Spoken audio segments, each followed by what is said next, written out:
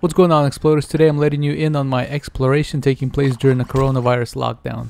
In my recent POV videos, I was experimenting with zooming into the optic when I pull up the gun to shoot, to give you a better picture of what's going on, and in an attempt to enhance the image, I was experimenting with artificial intelligence software.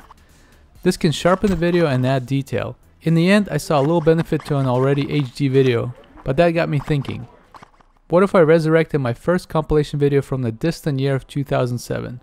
This is before GoPros even existed, and I'm using an Oregon Scientific camera.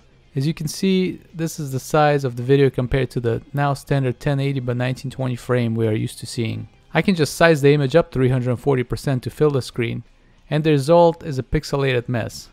But applying that same software adds a lot of detail into the shots and removes the pixel edges. It's far from perfect, and you can often get the watercolor look. But in some instances, it really figures out the detail as I remember it and as they existed before being crushed down to fit the rest of the video format. So take a look and let me know your thoughts on how this software may be useful. And I'll also have a link to the original video at the end so you can see what elite YouTube gameplays look like in 2007 and how far we've come.